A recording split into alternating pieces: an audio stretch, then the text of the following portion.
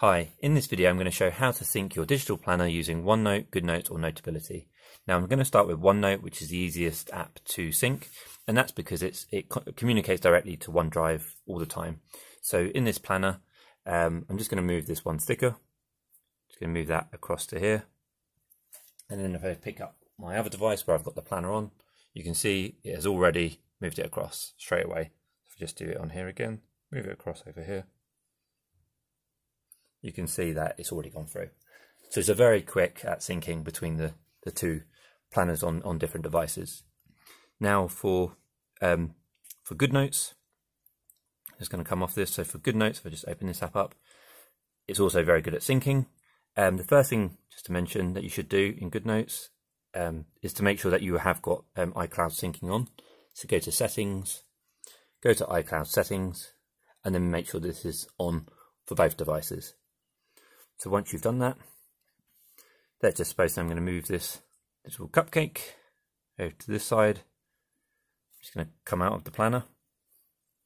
It does take about 30 seconds to 1 minute. So what will happen is this will, in the top left in a second, will come up with a sign to show it's uploading to iCloud. It's now refreshing. Once that's finished, let me just open up Goodnotes on this other device.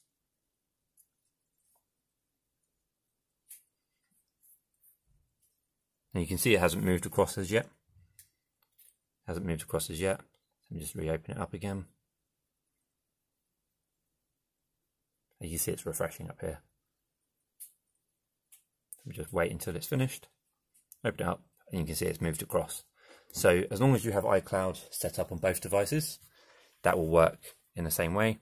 And lastly, Notability, where it's practically the same as Goodnotes. So if you have your planner open, you go to the item. I'm just going to make this bigger and put it here, make it bigger. This takes a bit more time, so let me just come out. I think you can just stay in and it will eventually update, but it takes about a minute. And then in Notability, the item will update and then come into the planner. But it just takes time. So while we're waiting for that, if you just go to the main page, you hit configuration, you'll be able to see iCloud here. So again, you need to make sure iCloud syncing is on, and that you have enough storage in your iCloud for this to be updating. So provided you have that on both of the devices, I should hopefully now be able to go to this one, go into here, and hopefully, see, it hasn't yet updated because it does take a bit of time.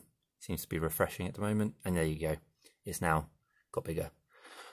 Hopefully that helps show how you can do syncing.